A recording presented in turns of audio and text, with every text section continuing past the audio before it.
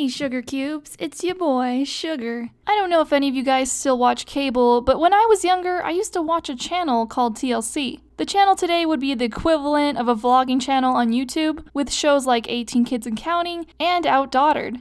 I love that one. A few years ago, there was a show called Extreme Couponing. The people on the show would spend hours gathering all sorts of coupons in order to leave the grocery store scot-free. These people would buy $300 worth of products and be able to get out of the store not paying anything. Sometimes the store would even owe them money. But apparently the people in the show were using counterfeit coupons, so it got canceled. Either way, my mom got super into it and even created her own book dedicated to saving. In a huge family like mine, saving money is important. Feeding 12 isn't easy when there isn't enough money to go around. Growing up, us older kids just knew that we couldn't ask for much. And that was fine. The only time we'd ever go out to a fancy restaurant was on birthdays, depending on the price, of course. If it wasn't a birthday and we were going out, it meant that there was some sort of coupon my mom had stumbled into. Because of this, I'm not too familiar with many restaurants. So, what's your favorite restaurant? Does the dollar menu at McDonald's count? We were the type of family that goes to Costco just to walk around and eat the free samples. Don't get the wrong idea, my parents aren't cheap. They just want to have enough money to send 10 kids to college one day. It's actually a joke in my family that if I ever get married, that for the wedding reception, instead of ordering a huge expensive cake, we would just take everyone down to the local See's Candy to get a free sample. Not a bad strategy if you ask me. Because of all the couponing and savings, I could always count on going to Chick-fil-A twice a year for their 2 free meal events. The first one being Cow Day. In order to get a free meal, you had to dress up as a cow, so my mom would make us costumes using clear ponchos and spray paint. We would storm the Chick-fil-A as a stampede of cattle. I thought it was hilarious, although I'm not too sure the staff were enthusiastic about it. The second event they have every year was in honor of the military. Thanks, Dad, for the endless supply of military discounts. On this particular military day, about 4 years ago, they had a bounce house for the little kids and some competitions set up on a table. There was a chicken eating competition and a lemon squeezing one. I stated in my sports video that I'm not the most competitive person out there, and back then I was definitely shy.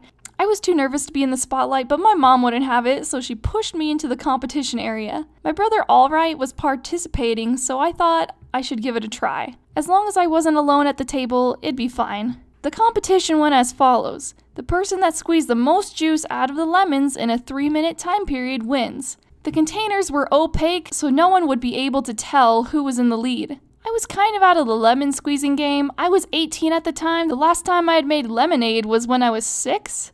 The competition was about to begin when all of a sudden, this random kid next to me started bugging me. Hey, look at me. What? How many lemons do you squeeze in a week? None? Well, I squeeze lemons for my mom every day. Okay, that's oddly specific. I'm pretty much the lemon squeezing champ. If I were you, I would back out of the competition. Those are some mighty words. But you realize you shouldn't count your chickens before they hatch, right? I don't know what you're blabbing about, Grandma, but you're never gonna beat these guns. Me and Allright just looked at each other. This kid's so going down. Haha, yeet. That kid wouldn't stop blabbing about how great he was at squeezing lemons.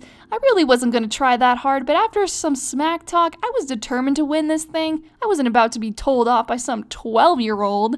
All of the seats to the competition were filled up, including 2 adults. We all got ready to start. Attention everyone, the lemon squeezing competition is about to begin. On your marks, get set, go!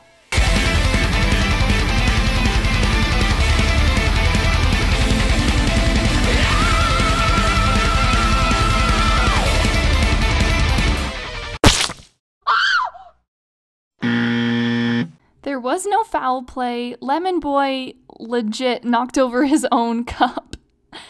Needless to say, he was quiet when the competition ended. I ended up winning the competition. I guess drawing gave me some crazy grip strength because even against the adults, I had the most juice squeezed out. I don't know. Anyone want to arm wrestle sometime? Just goes to show that you really shouldn't count your chickens before they hatch. Have any of you guys ever participated in a strange little competition? Let me know down in the comments below. Quick reminder that I'll be at Animanga Expo this year, the 3rd and 4th of August to be exact. It's coming up super fast. I have a booth in the Artist Alley and a booth in the signing area. More information about these booths will be on my Twitter, so look out if you're going. Information about tickets and deals will be in the description below. I had a blast at VidCon, so next video will be about that, and as always, thanks for watching. Bye!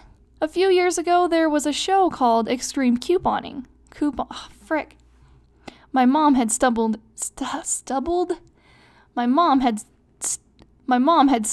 in... Why can't I speak?